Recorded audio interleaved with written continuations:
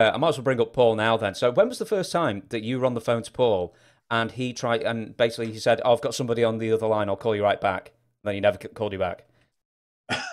uh, I don't know the first time, but he's done that so many times. I don't know when the first time was. How long did it take for you to suss out Paul's personality? Not long. He put me over too much. When someone puts you over that much, you can't believe it.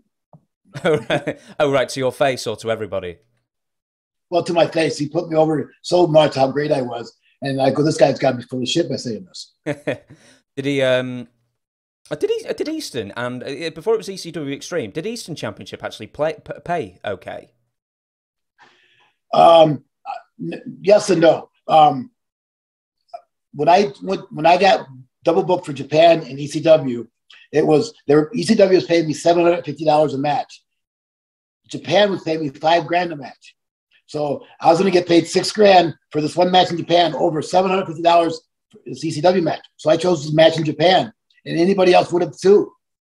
Probably would have too. But he bitched about it. Yeah. Anybody I know would have chose that. Yeah, absolutely. I don't blame you. Other things about Paul, because I just like the little foibles and weird things, like the stories. How many times were you booked on a flight under a different name? Oh, many, every weekend. But that was before you had to show ID. You didn't have to show ID to get on the plane or even get your ticket. You just tell them your confirmation code. And the one guy, who I think it was Gus Ramirez, was Gus Salsa or something like that was the name that he always used. Did you ever have like anything that was just like racially just did not compatible, like Mr. Wong or something? No. I always had like a Mexican or a Puerto Rican name. Did you ever get into the thing of, I know Paul Lee did this as well, did you ever get into the thing of when you didn't use a ticket, you'd store the ticket and use it as currency, basically? No, I never did that. But I know guys that did. Yeah.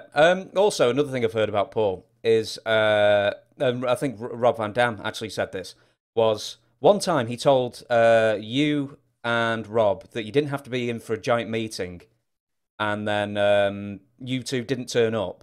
And then afterwards, Paul was like, "Where are these two guys?" Just for some reason, just to fuck around with you. Well, to show that we weren't above the law either. Ah, I see. So he told you. Although we were at the time, I couldn't do no wrong. Like Paul, there's no way he could punish me at the time. So this is the way he kind of punished me. What made it look like he was punishing me without punishing me.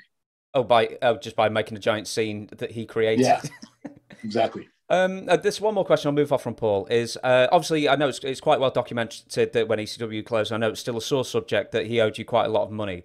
But when was the first time he owed you money? Because it wasn't like in the last few months. I thought it stretched quite far back, doesn't it? Yeah, every now and then a check would bounce and I'd let it go because I was doing good in Japan. I didn't really need the ECW money. I still wanted it, but I didn't need it. I didn't live off the ECW money. I lived off the Japan money. So whenever a check bounced, I kind of, I bring it up to him and let it go. And if he made up for it, okay. If he didn't, not that big of a deal. But years later, it kind of added up to, hundred thousands of dollars and stuff. With merchandise, what sort of paid the best? Was it being in the video game, computer game? Was it the dolls? I never got anything from that. Oh, really? Nobody got anything from that.